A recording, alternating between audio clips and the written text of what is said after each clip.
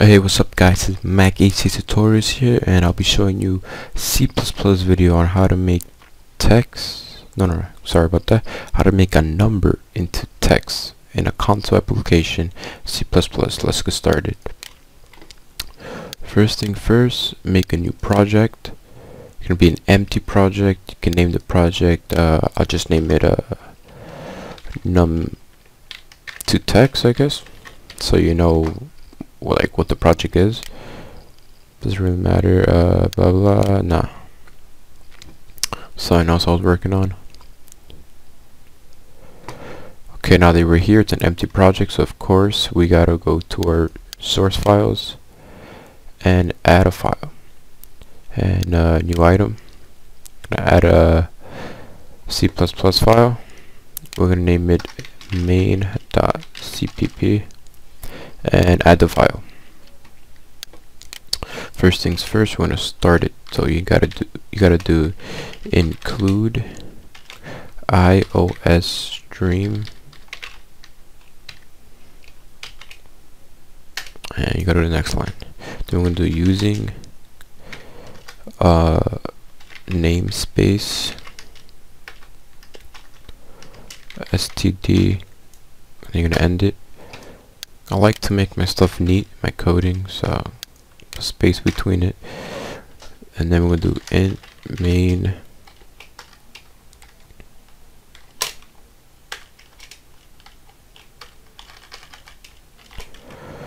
and then put the brackets, of course, and finish it off.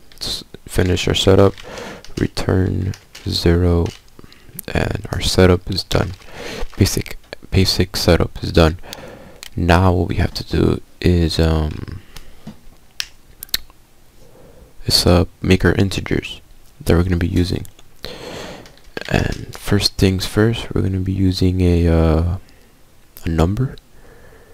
That's going to be our input, so we're going to name that number num. Next, sorry about that.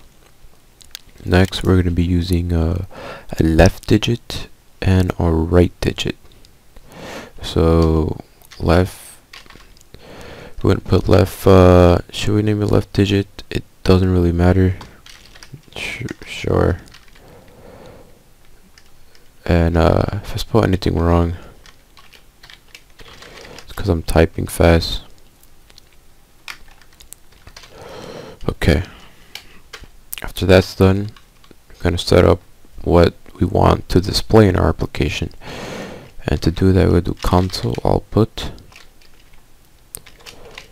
and in that we gotta do what we wanted to say, and say enter a number from 1 to 99, I guess. Then you're gonna put console input, put the brackets to the other side, and put what's gonna hold that, and what's gonna hold that is that integer we made. Integer we made is called num, so that holds it. Now we have that in place. So now what, right? So what we have to do now is an if and else statement. First statement, if num, let's say is if num is greater than, or if num is equal, if num is equal or less than or equal to 0, in brackets,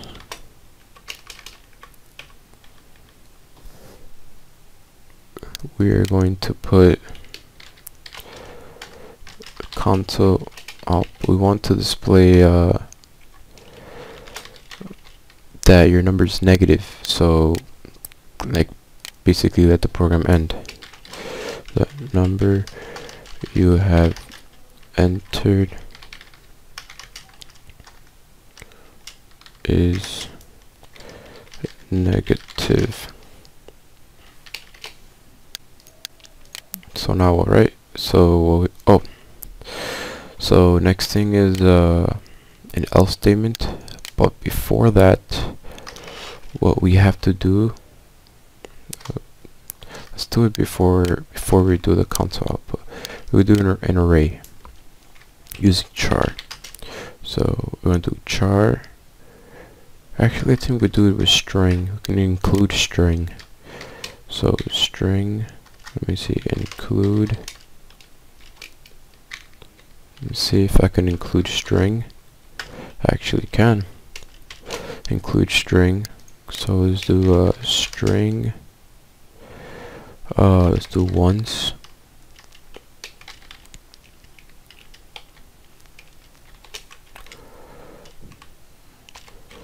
And all other ones are going to be in here. So let's start with oh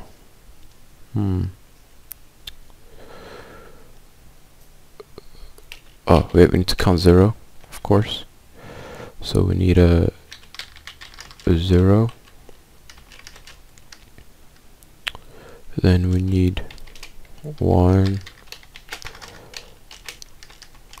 And you're gonna keep on going until you hit basically until you hit your 19. I'm gonna pause the video, and when I'm done, I'll start it again.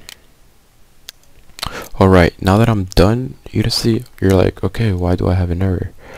I got confused with Java a little.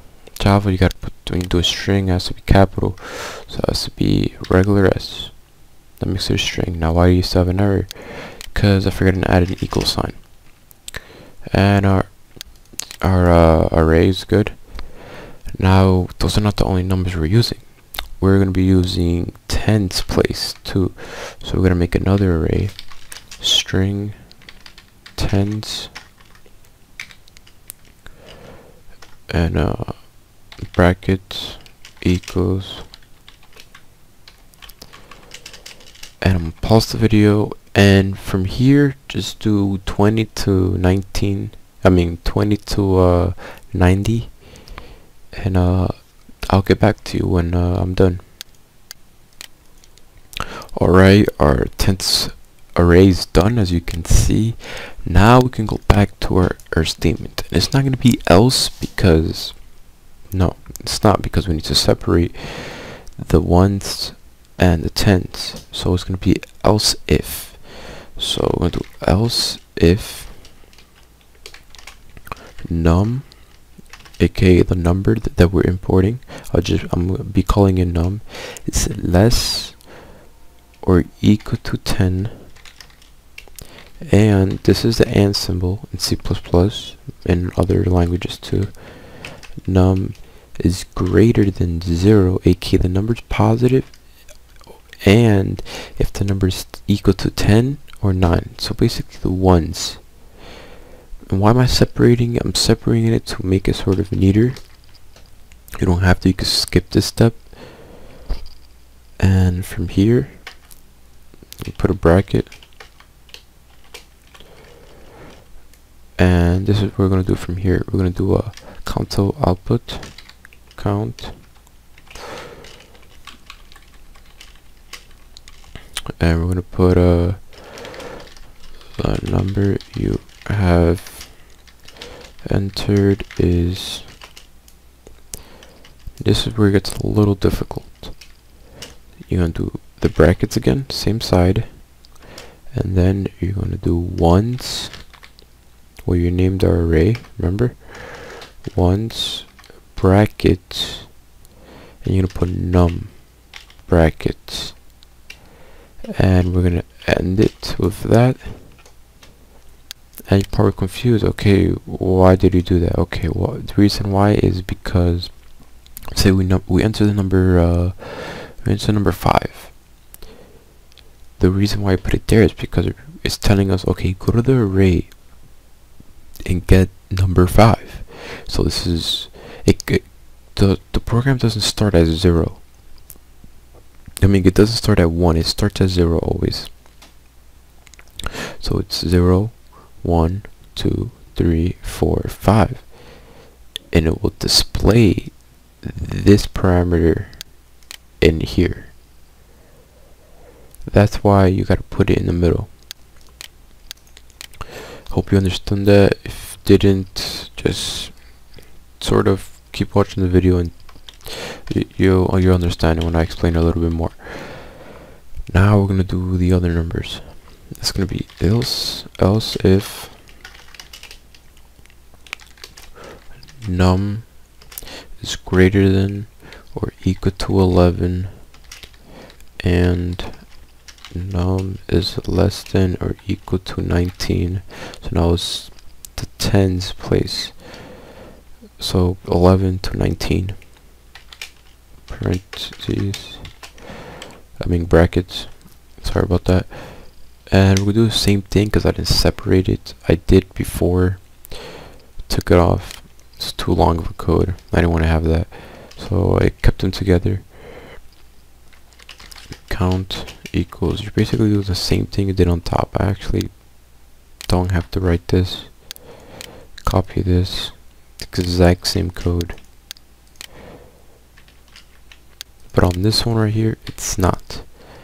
So you're gonna do else if else. I think we'll do else if number, if the number is greater than 20, or my bad, is number is equal or greater to 20, and the number is less than or equal to 99. So it's covering every single number from 20 to 99. And this is how we do it. This is where we bring the right digit and the left digit. Little math involved in this. So what we have to do is to right digit equals, okay, listen, so it'll be number percent of 10 will get you the right digit. We'll explain it a little bit more later. It's because it gets, the reason why it gets it the 10, the second digit, the right digit, is because it gets 10% of 100 is, it's 2 digits, you sort of get me. If it was 100, it'll get you the third digit. I hope you understood that. If not, you could try it in a calculator, sort of get what I'm saying. So when I was doing the left digit equals a number, people will say, okay, 1. No, that will just get you the same answer. So we're going to do divide by 10. That will get you the first digit. So from here, what you have to do is console output. The number you have entered is, and from here you gotta put tens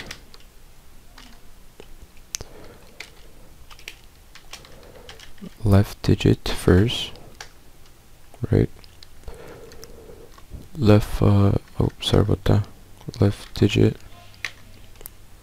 And then -2. The reason I say -2 is because, let's say you do 5 divided by 10, it's 2 more of the regular number.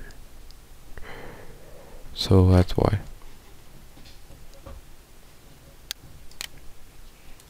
So after this, you gotta do the ones place. That's ones.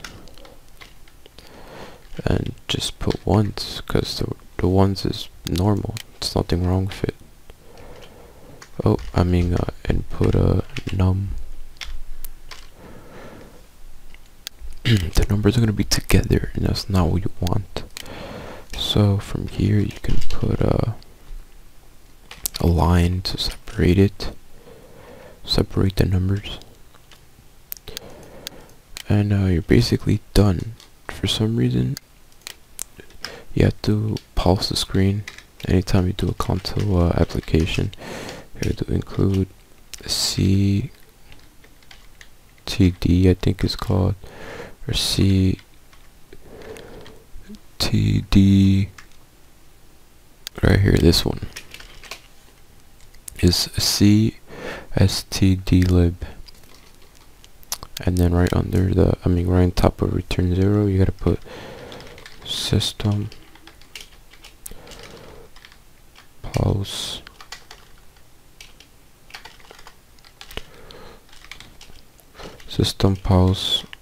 and then you're done. Your application is done. Save it. I'm gonna debug it, test everything out along with this video. 15 minutes. Alright, try to test it in a couple seconds right now. And say we enter -2. Let's see, everything works. And we'll test the other number real quick. 24. And there you go. Well, the reason I got 20 there is because I did a mistake. It's not num here. It's right digit.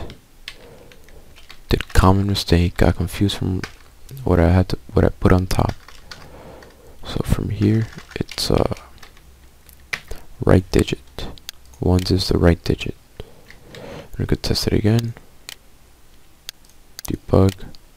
Looking at everything looks good. Should work. And let's do 24 again. Number 24. There you have it, guys. That's how you do it. Sorry for this video being so long. Please like this video, comment if any questions, ask.